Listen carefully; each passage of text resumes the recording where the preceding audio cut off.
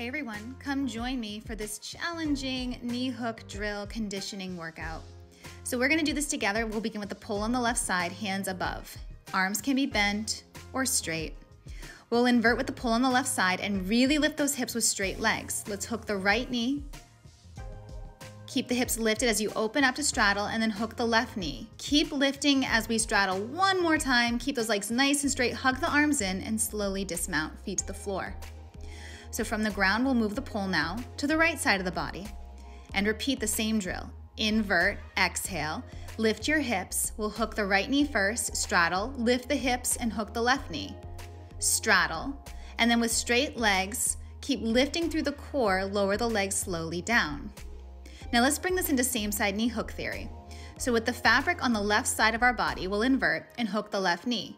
Do a big sit up, bringing your nose to your knee, climb up left hand leading, lifting your hips, shoot the left leg down and scissor with the right leg squeezing over on top of left. Swim both knuckles underneath the tail, grab the pole, and drop your hips and legs towards the floor. Rewrap, dismount. Let's do the other side. Same side knee hook with the pull on the right now means everything will be on the right. Invert, lift those hips, hook the right knee. Big sit up, nose to knee, right hands begins, then left. Shoot the right leg down, scissor the legs left on top, squeezing hard. Tilt into your hip key and swim knuckles underneath the fabric to hip key. Grab the pole, drop the hips and legs, and rewrap to slowly climb back down. When you're ready, let's go to opposite side knee hook. We're gonna explore this in a couple different ways. Pull on the left, right knee hooks, lift those hips. The first variation we'll do is keeping that gazelle position in the body. The right arm will swim for the tail, bring it to the shoulder. Climb up and over, fabric in that right shoulder, come into the hip key, and release your silk. Again, grabbing pole, we'll dismount, rewrap, and climb on down. So if that variation is too difficult, what I love to do is a variation called clean the dirt off your butt. This variation, again, pull on my left, I'll straddle, lift the hips really high, and hook the right knee above the hands. Bring the nose to the knee and take the right arm and swim for the tail behind your back. Think of your sacrum.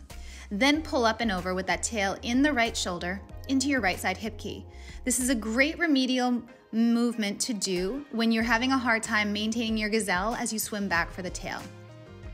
One more version, the hardest one, is to invert and never get the tail. Lift the hips and keep climbing, squeezing your knees together into a tuck and then pulling up and over into your hip key. You may want to work on getting to this point in your practice. So now that we've done that side, the pull on the left, we of course will move with the pull onto the right side body. Here we go. Invert, lift those hips, left leg hooks, swim that left arm from your gazelle and get that fabric into the armpit.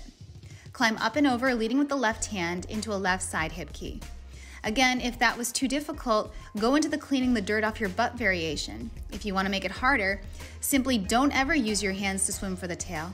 Pull up and tuck into your left side hip key. Great job. Please let me know how you did.